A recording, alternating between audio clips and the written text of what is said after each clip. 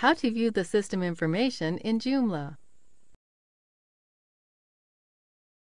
This tutorial assumes you are already logged into your Joomla admin panel.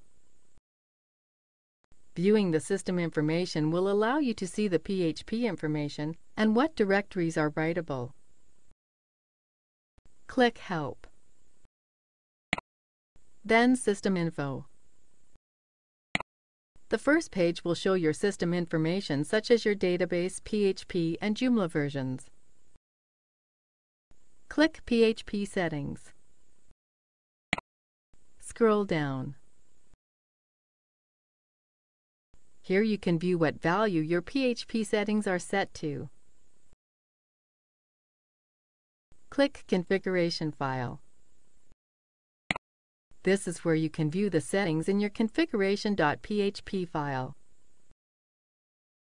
Go to Directory Permissions. This page will show what directories are writable. Click PHP Information. This is where you can view all of your PHP information. That's it! You now know how to view your system information in Joomla.